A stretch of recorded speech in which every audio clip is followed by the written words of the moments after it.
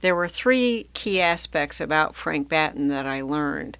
One is that by starting the Weather Channel, he helped change the face of the media for the 20th century.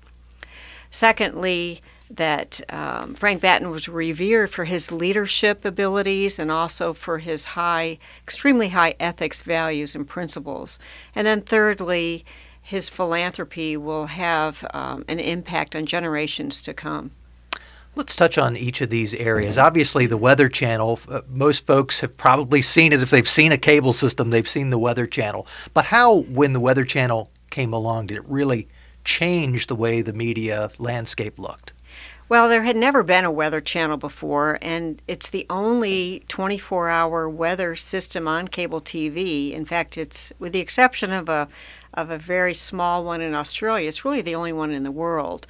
And everyone laughed at the idea of a Weather Channel. They called it preposterous, and late-night TV hosts would always make fun of it, including Batten's own staff and the corporate people at Landmark made a lot of fun of it. They started something called the Time Channel at a meeting just to razz him.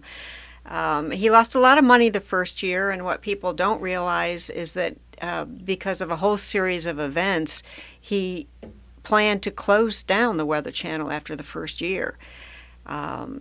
Fortunately, he was able to keep going, and in May it'll be 30 years since the Weather Channel started.